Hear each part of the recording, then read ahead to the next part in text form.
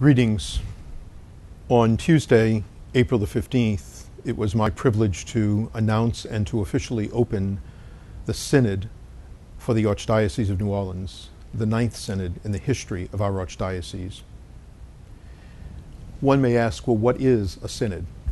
The word synod means a gathering of the church. The purpose of our synod is for clergy, religious, and lay faithful to gather and to prayerfully ask some very, very important questions. As we look to the future, what is God's vision and God's priorities for us as we look towards the next 3 to 5 years? That's an important question. And we're not looking for our vision and for our priorities, but prayerfully we come together at various meetings and gatherings to ask the question, God, where are you leading us?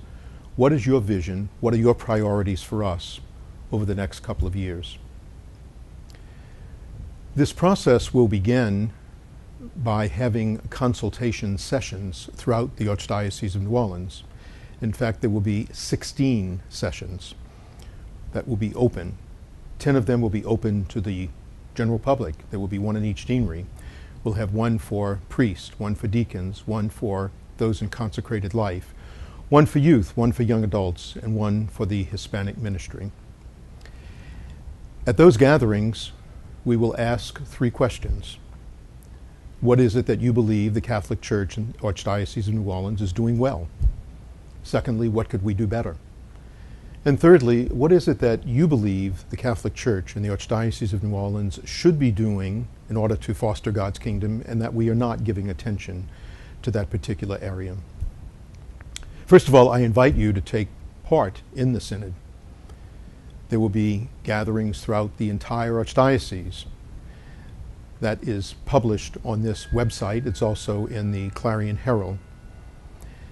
Please feel free to come to those meetings. I will be at each and every one of those meetings. My purpose to be there is to listen. I will open the gathering with a prayer and then really listen for the next hour to what you have to say. And what you have to say is important to us because we believe that it is by this dialogue and consultation that we will come to clarity as to what God's vision and priorities are for us as an archdiocese.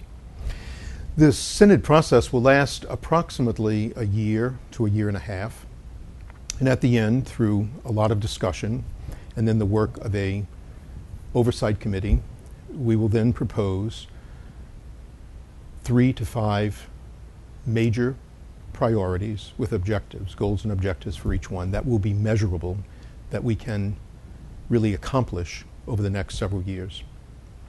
We entrust this important process to your prayers and to your consultation and advice.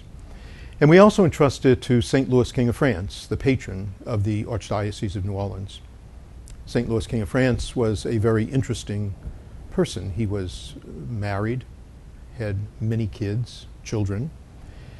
He was also a man who was very, very close to the Lord.